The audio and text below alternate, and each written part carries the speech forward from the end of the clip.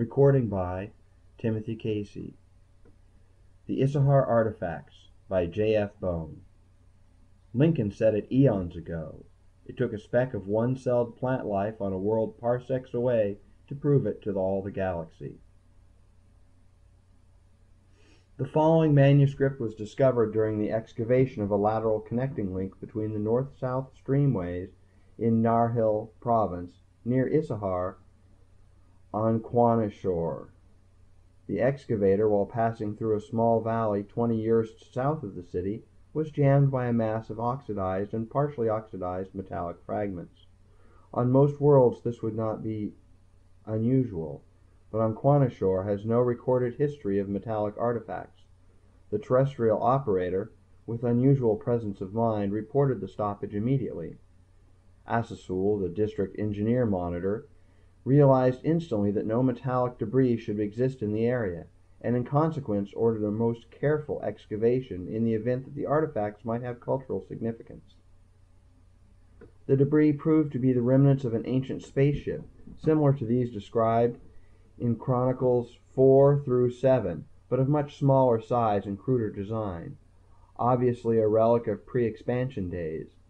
Within the remnants of the ship was found a small box of metal, covered with several thicknesses of tar and wax impregnated fabric, which had been mostly destroyed. The metal itself was badly oxidized, but served to protect an inner wooden box that contained a number of thin sheets of a fragile substance composed mainly of cellulose, which were brown and crumbling with age. The sheets were covered with runes of lingua antiqua, arranged in regular rows, inscribed by hand with a carbon-based ink, which has persisted remarkably well despite the degenerative processes of time. Although much of the manuscript is illegible, sufficient remains to settle for all time the Danar Marquette controversy and lend important corroborating evidence to the Cassaheb thesis of terrestrial migrations. The genuineness of this fragment has been established beyond doubt. Radiocarbon dating places its age at 10,000 plus or minus 100 cycles, which would place it at the very beginning of the intellectual emergence. It is important beyond question. Its implications are shocking despite the fact that they conform to many of the early legends and form a solid foundation for Danar's thesis, which has heretofore been regarded as implausible. In the light of this material, the whole question of racial origins may well have to be re-evaluated. Without further comment, the translated text is presented herewith. You may draw your own conclusions. Go with enlightenment. Barragond, Monitor of Cultural Origins and Relics, Quanashore Central Repository. I have decided with some thought to write this journal. It is, I suppose, a form of egotism, for I do not expect that it shall ever be read in the event that I am unable to leave this place. Yet it affords me a certain satisfaction to think that a part of me will remain long after I have returned to dust. In any event, I feel that one is not truly dead if a part of his personality remains.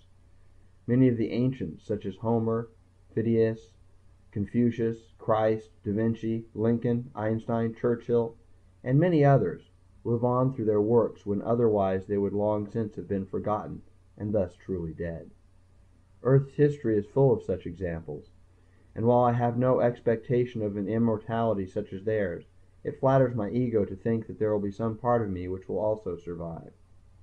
Note: there are several lines following this which are obliterated, defaced, or unreadable. There are more to follow. In the future, such gaps in the content will be indicated thus: Gap in the content.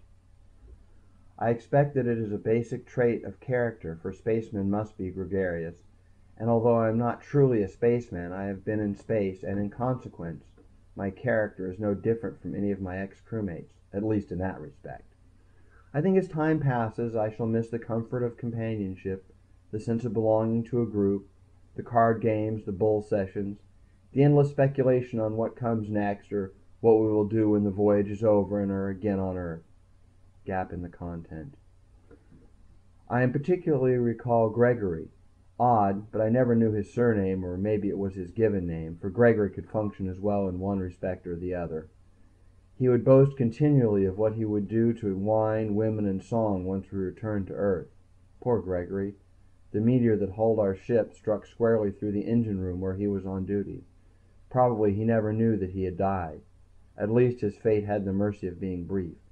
Certainly it is not like mine. It was given. There was plenty of time for the survivors to reach the lifeboats, and in our decimated condition there were plenty of boats, which increased our chances of living by a factor of 4.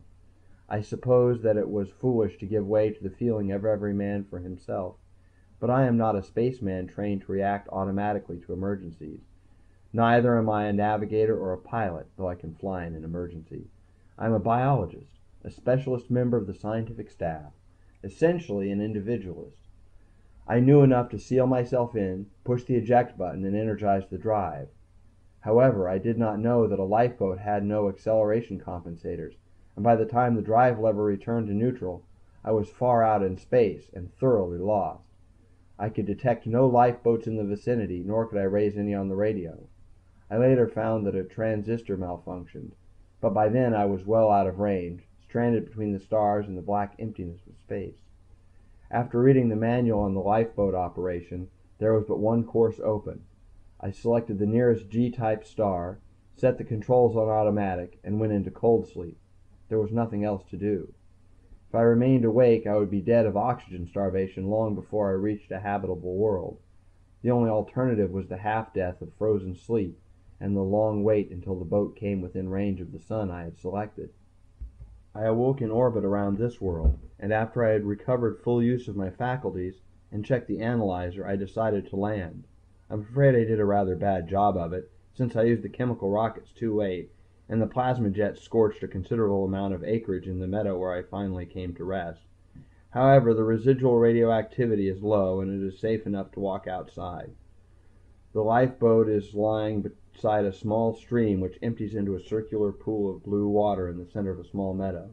The fiery trail of the jets and rockets has burned a 100-foot wide path across the meadow and the upper edge of the pool, and ends in a broad blackened circle surrounding the boat.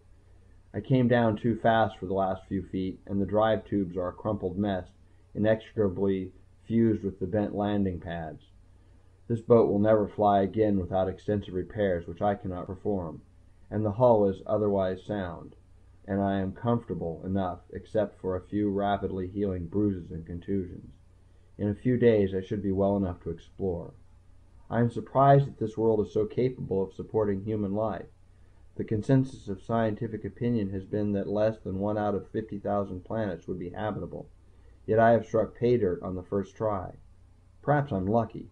At any rate, I'm alive, and my lifeboat, while somewhat damaged by an inept landing, is still sufficiently intact to serve as a shelter, and the survival kits are undamaged, which should make my stay here endurable if not pleasant. And we are learning a great deal about our galaxy with the development of the interstellar drive, not the least of which is that authoritative opinion is a mere opinion, and far from authoritative. This world on which I find myself is in every respect but one similar to Earth. There is no animate life, only plants.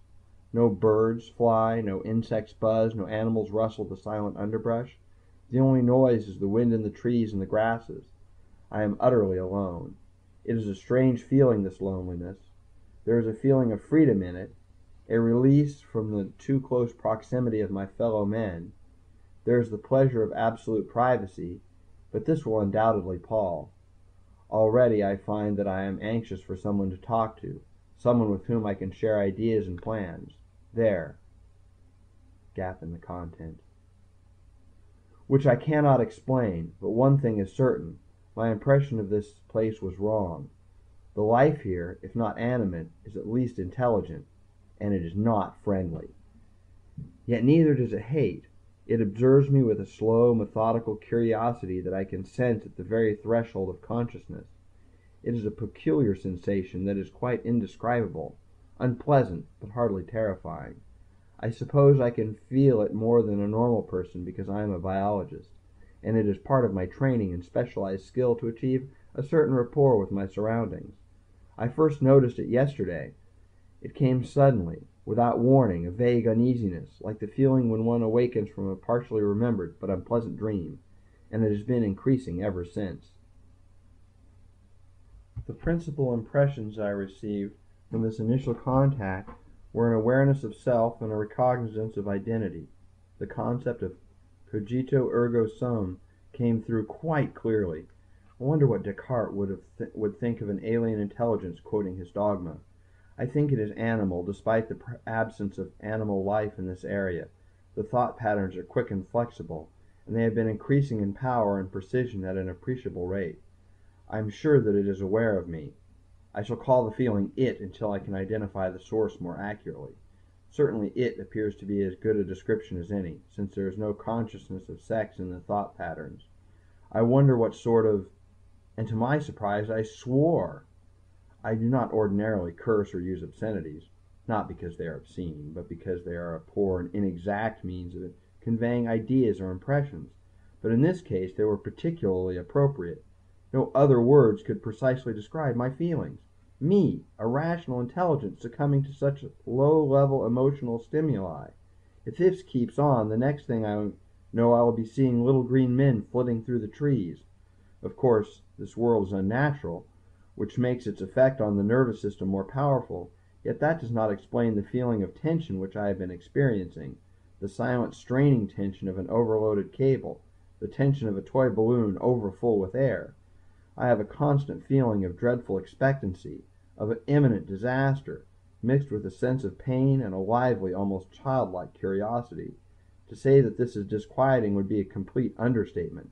This state of chronic disease, mixed with occasional rushes of terror, I am certain that my nervous system and emotional responses are being examined and catalogued like a visceral preparation in an anatomy laboratory. There is something infinitely chilling about this mental dissection. And after a careful search of the area I found precisely nothing. You who may read this will probably laugh, but I cannot. To me this is no laughing matter. I find myself jumping at the slightest noise.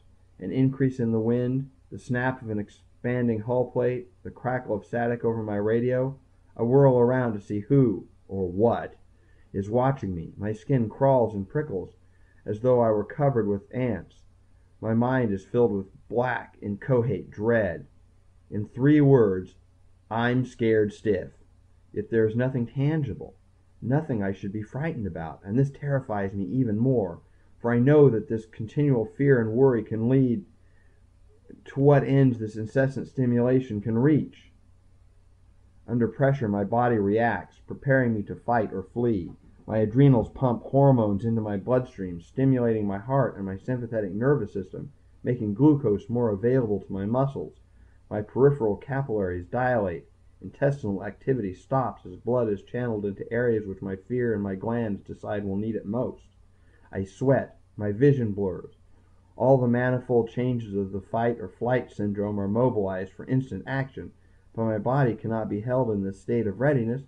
This constant stimulation will ultimately turn my overworked adrenal glands into a jelly-like mess of cystic, quivering goo.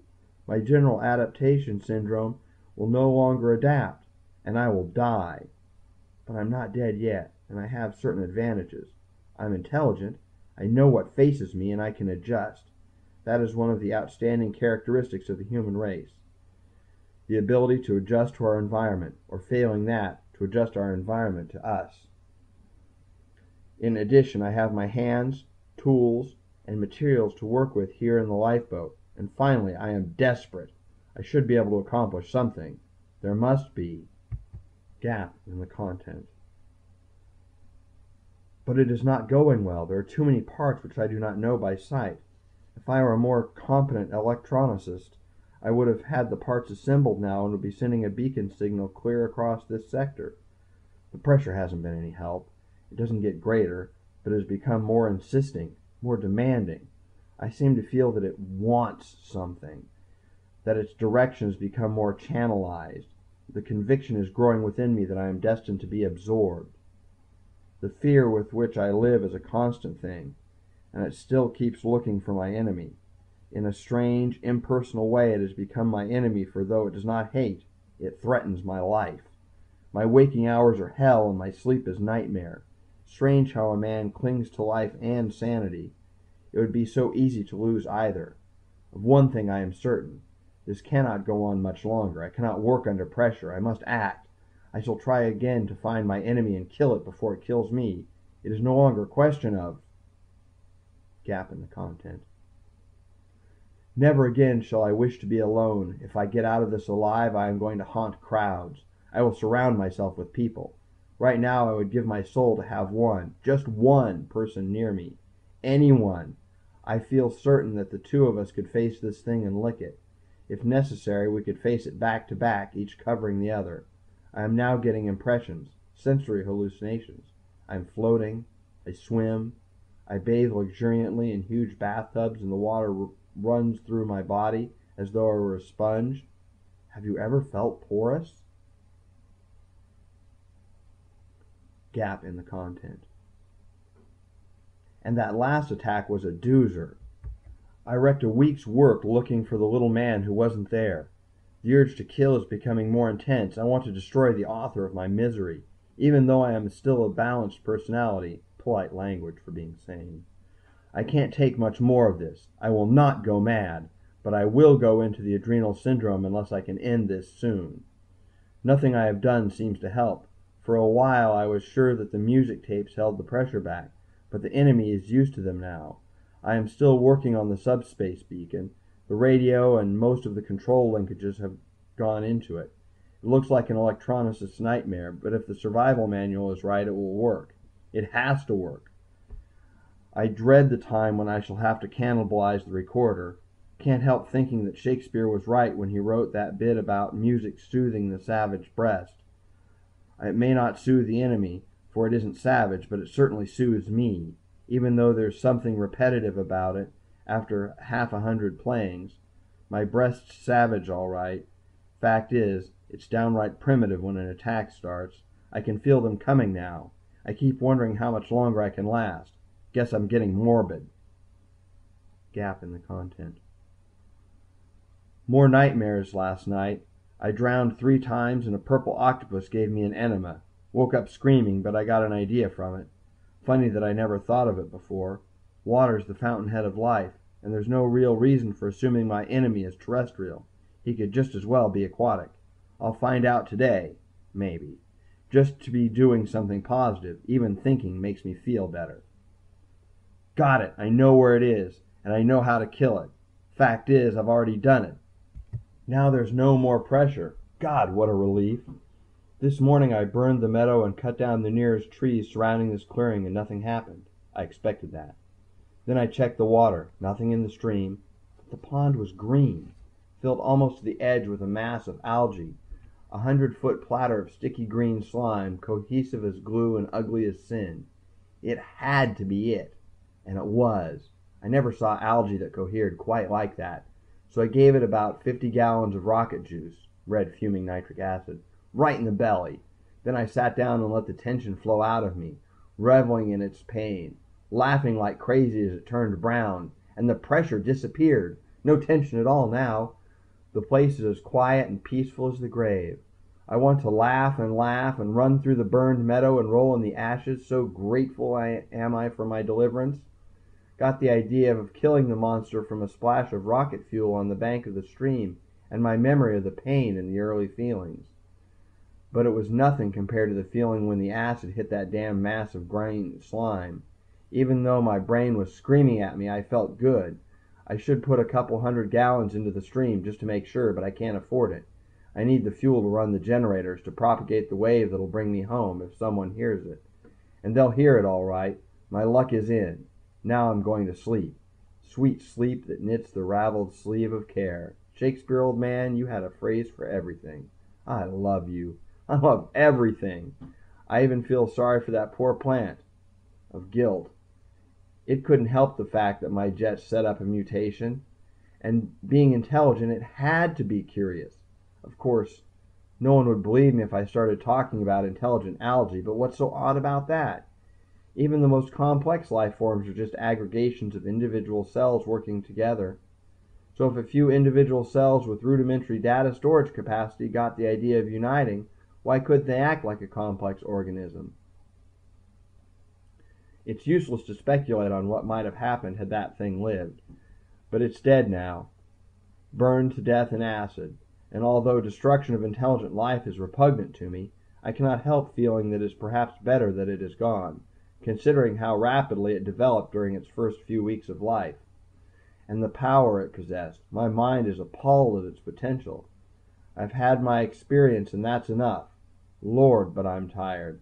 I feel like a wrung out sponge. Guess I'll rest for a little while. Gap in the content. And received a reply to my signal. They heterodyned it right back along my own beam. They'll be landing in a week.